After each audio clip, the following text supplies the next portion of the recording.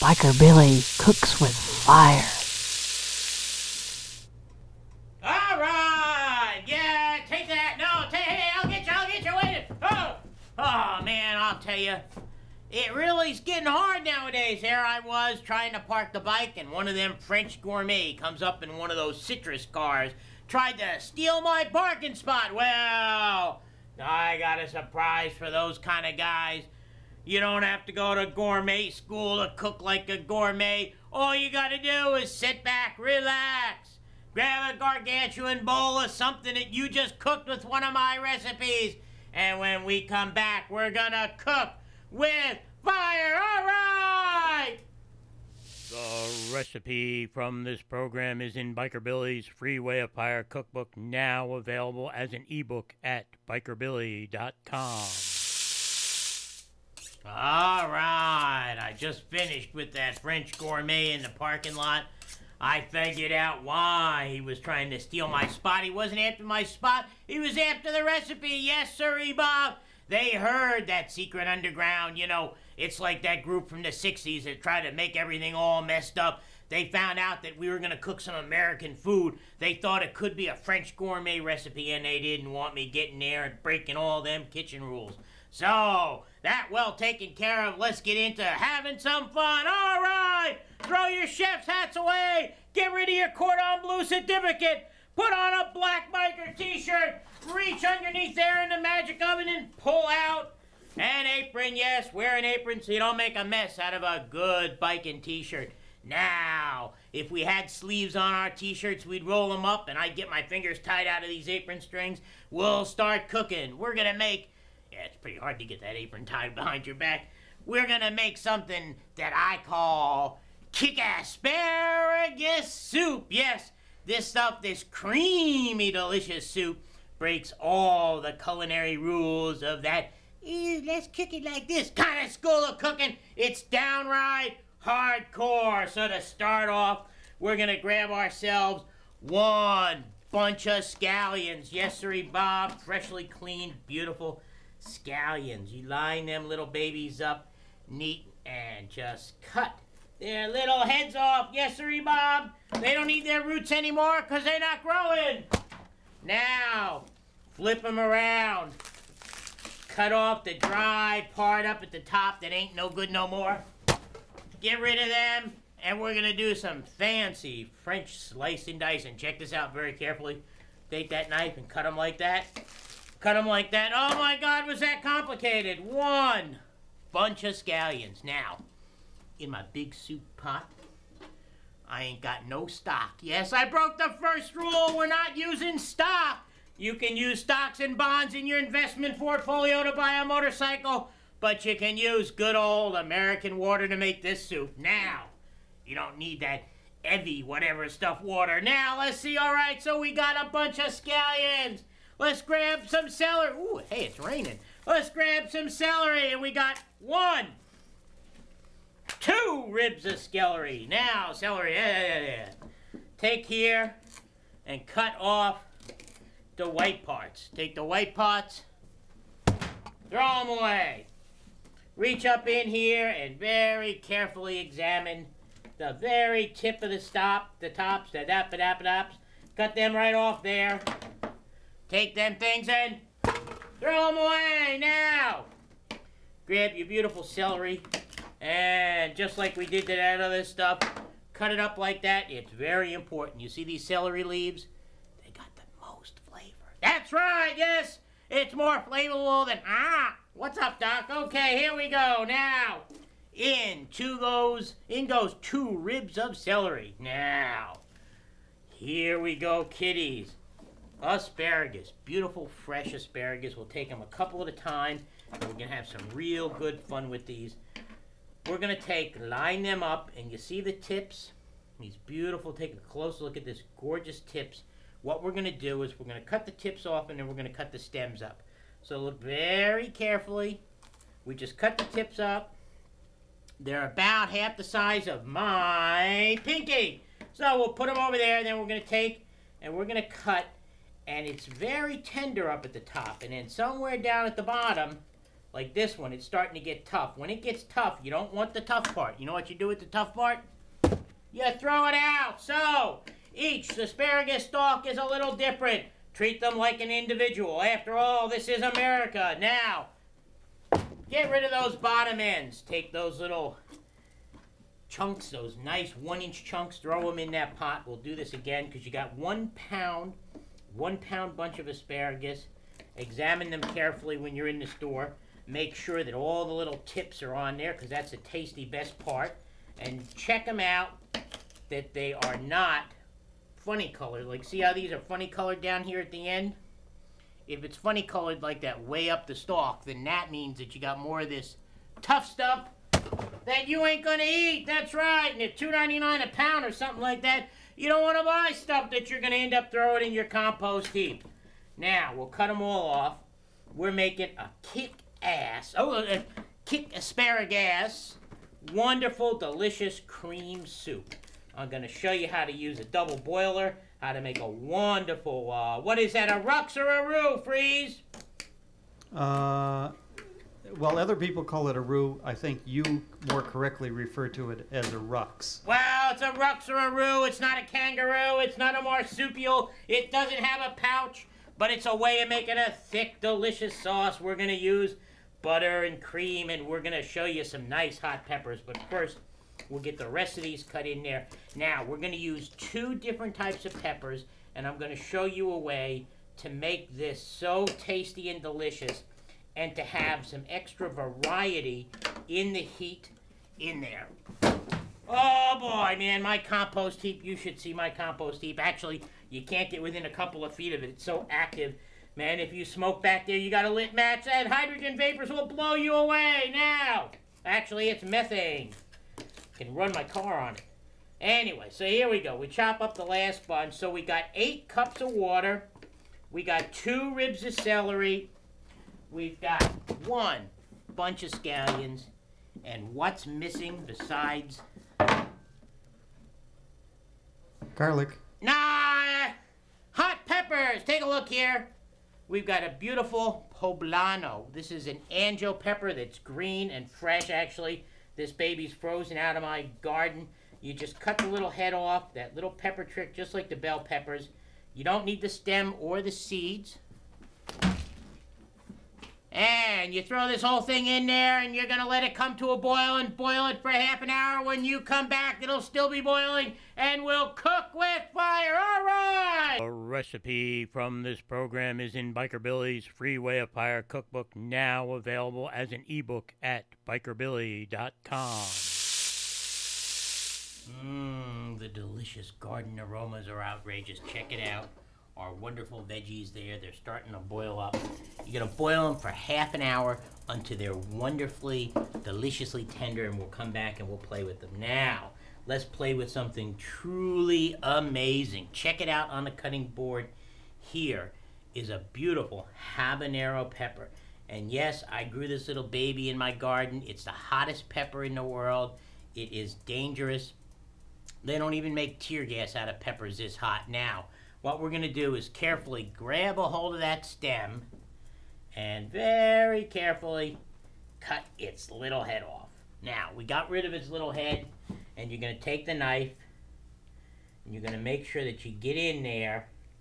And let me tell you, kiddies, if you get this stuff on your fingers, you got to wash your hands twice with warm, soapy water. Now, we get rid of that stuff. Look at that. Just take a close look at that. That stuff is dangerous. Now, we're going to take it, get rid of it, and we're going to take this beautiful habanero pepper and just slice it into 2 big identifiable pieces. Now, we've got some butter. Genuine butter. You can use sweet or salted. We want to take approximately 3 tablespoons and a small saute pan. Put that and our dangerous little habanero in there, and we're going to want to use a low heat. We don't want to fry, we want to simmer and saute. Now, this is going to be such an outrageous treat, and we're going to make something with this at the end that's going to allow you to let your friends be insane with the heat. Now, you've got your beautiful Just look at them, your beautiful tips of your asparagus. Take them, and they're about maybe an inch, inch and a half long, and just cut them in half so you get a little extra pieces. What we're gonna do is we're gonna put these in with the butter and the habanero and a little special ingredient. That's right, something else is going in there, and we're gonna simmer this stuff very gently for about 5 minutes. After that time, we're gonna add that next ingredient. So get them nicely cut up, and in they go. All right. Now, listen to that non-sizzle. That's right, it's not frying. All right, here we go, kids. We've got a beautiful red bell pepper. This soup is going to be a delicious hot cream soup, and we're going to garnish, or if you want to collect wages from it, garnish it with these wonderful, wonderful hot tips and the fabulously beautiful pieces of red bell pepper. All right, now, the goal here in slicing this pepper is to get pieces that are roughly 1/4 to a 1/2 inch square, and you don't want them, will reach dangerously in there. You don't want them to be all that much bigger than that piece of asparagus tip. Now, this is a very fancy gourmet recipe, but we're not going to do it quite so gourmet style. We're going to actually allow you to have some of the healthful benefits of the delicious vegetables that go in here. So we'll cut these down one at a time. Make sure you don't cut your finger up. And then we're going to talk just a little bit about how we're going to make this delicious. Now, we got celery, we got scallions, and we've got poblano. And you all know I love anjo peppers. You probably saw them last week, or you'll see them next week or the week before that. The poblano is the green, undried version of the anjo pepper. Now, over here, take a look. Simmering up. Simmer these babies for about 5 minutes. You don't, whoops, did I miss that? You don't want to burn them. You want to leave them nice and tender. Then you're going to take and you're going to add in the wonderful red bell pepper. Stir these. Let them slow simmer for another 5 minutes. You don't want them mushy. You want them firm and delicious. Now, when we come back in a minute, I'm going to show you what we're going to do with this. But I want to show you this interesting kitchen device. This is a double boiler pot. In the bottom, we've got hot boiling water. This is the bottom of the pot. The water you want is not, and you notice that, look, see that's dry. The water is below the level of the bottom of the pot. So when you see in a fancy dancy cookbook and they say, use a double boiler and make sure it's above the water as opposed to in the water, what they're talking about is that there's a little airspace between the bottom of this pot and the top of that water. So what we're going to do, we're going to take ourselves, this is water's already hot, we're going to take 3 delicious tablespoons of butter, sit that on a boina, I'm from Brooklyn, a boina, and let that get hot. And when we come back, you know what we're going to do? Cook with fire, all right! The recipe from this program is in Biker Billy's Freeway-a-Fire cookbook, now available as an ebook at bikerbilly.com. Whoops, caught me about ready to eat something. All right, kids, check it out. Look here in the little saute pan. You see you got those bright habaneros, those wonderful red bell peppers, and the delicious tips of the asparagus, and you see all that juice at the bottom. We'll sit this aside covered until it cools down a little bit, and we're going to need it later, and I'm going to show you what we're going to do with it. But first, let's take a looky here. We got our soup stock with all of our vegetables, been boiling for half an hour. The vegetables are nice and tender. I'm going to tilt that again for you one more time. That stuff's hot. We're going to let that simmer a little bit longer, and we're going to start with the next phase. We'll get a little bit of that soup. No stock, kids, no stock. Breaking all them French gourmet rules. So we got our double boiler with the water below the bottom of the pot. We've got 3 tablespoons of butter. If I tilt it anymore, it'll spill in there, and this is what we're going to do. We are going to take 3 tablespoons. We'll get our wire whisk. We're going to take 3 tablespoons of flour. Take them one at a time. You're going to put that first one in there. Take that wire whisk and stir it around. And you want to dissolve it. You can barely see it. When I get the second and the third one in there, you'll see it a little better.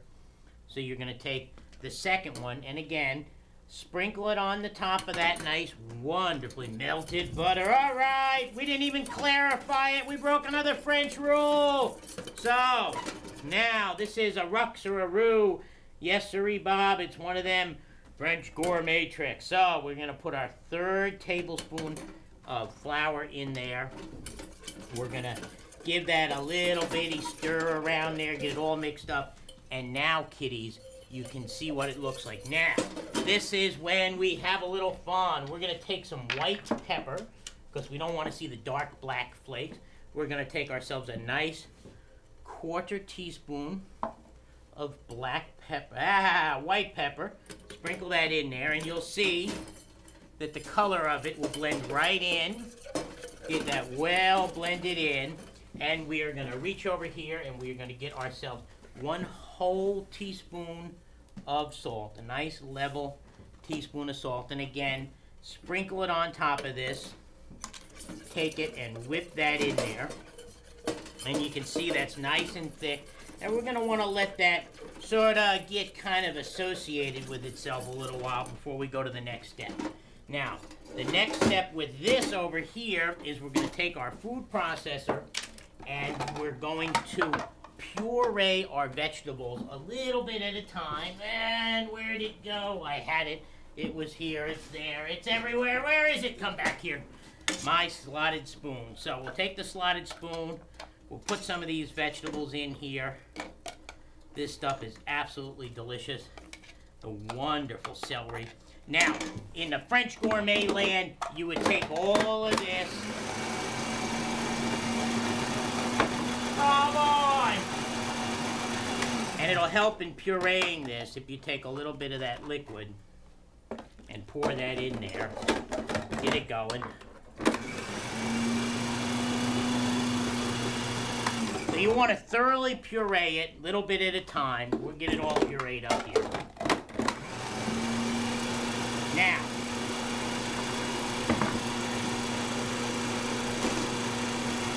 while we're pureeing that, this over here has matured just a little bit, and we're going to take ourselves 1/2 cup of light cream. This is the fun, delicious part. 1/2 cup light cream. Now we're going to pour that, put that right in there, and we're going to beat the daylights out of it, yes? Whip it, whip it, whip it, puree, puree, puree.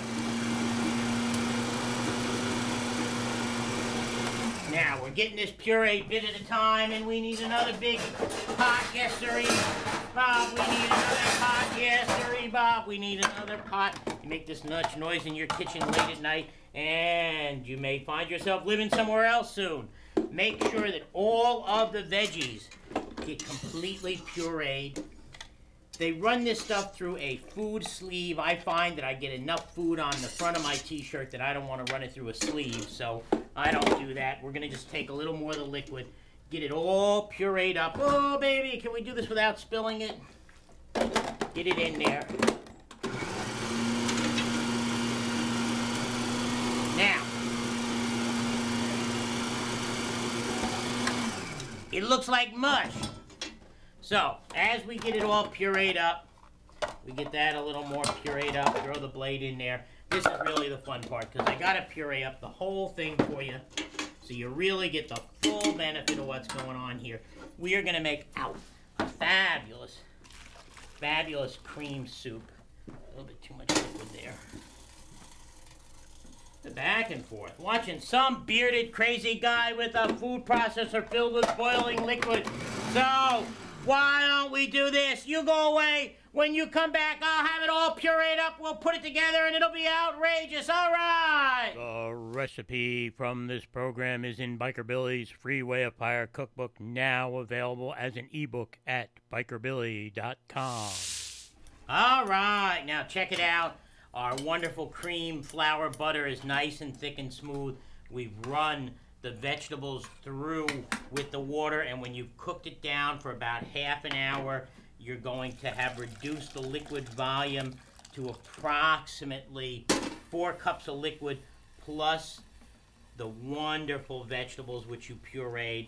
And I actually have a little more than I thought I was going to have. You add this a little slower than I did, and you're going to gently stir this. If you do it the way the French gourmet does it, you won't have this celery sort of strings in there. You notice how that celery string just grabs a hold of that wire whisk, so you can just very simply leave the bulk of the fiber in there, and just as you're stirring it, get rid of. Now this totally breaks all the rules, but then again, with everybody interested in food that is healthy, that is delicious, that has got all of the wonderful food value, the fiber in it, you got to try this. Now, check it out. We got our wonderful vegetables. We put this in a soup tureen. We're going to take and we're going to carefully strain these and lay these right in up on top. If this was the perfect thickness, they'd almost float, and obviously I got it a little thin because I didn't boil it long enough.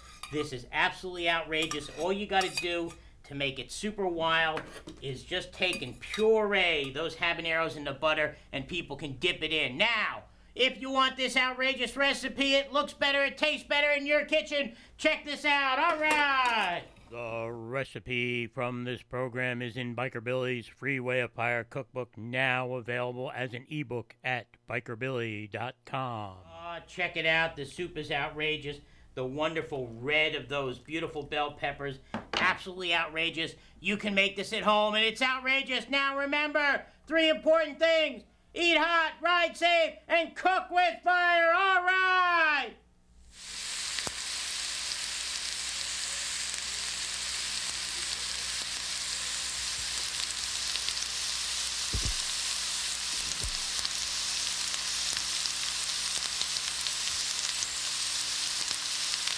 This has been an All Right production, copyright 1994 and 2017.